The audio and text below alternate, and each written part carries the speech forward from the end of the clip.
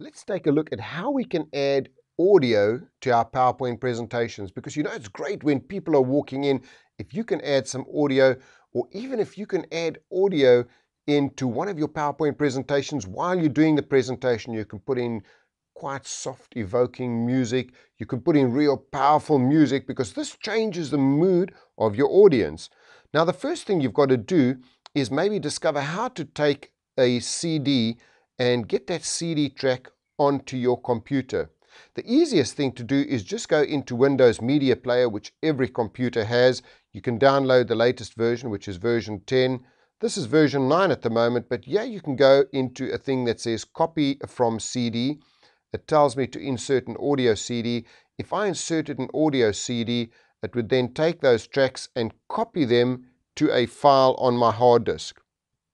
So now we've put a CD in, we've copied some of those tracks onto a file on our hard disk, and we now want to put that into our presentation.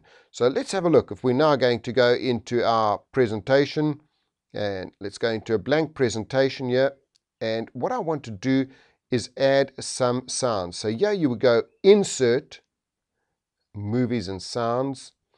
You would go to Sound from File, and now, once again, that would open a file where I keep all my sounds. Can you see how many different sounds I've got in here? So let's say I wanted something like gladiators. I really wanted something to have a go when it comes in.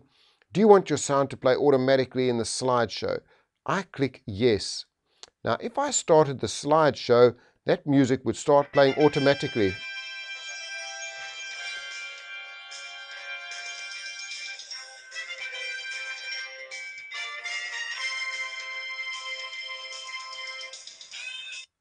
So there you can see I've got something dramatic, inspiring. I might have that as the people walk in.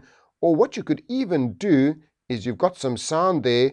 Now you could also insert a picture from the file. So you're hiding, what you'll do is you'll hide that little sound icon. So insert a picture. Once again, let's take that little picture. We'll add that picture. Now if you just see, behind it is the sound icon. If we bring that to the front there, there's your sound icon. And sometimes what would happen is your sound icon would be in the front. So this is what it would look like on top of the picture. What you do is just click on it, right click, go Order, Send to the back. So what you've done is you've got your sound file that's at the back there.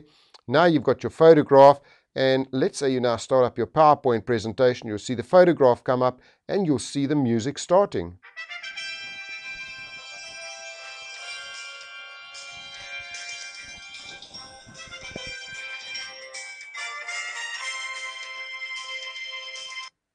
And that is how you insert sound to any of your PowerPoint presentations.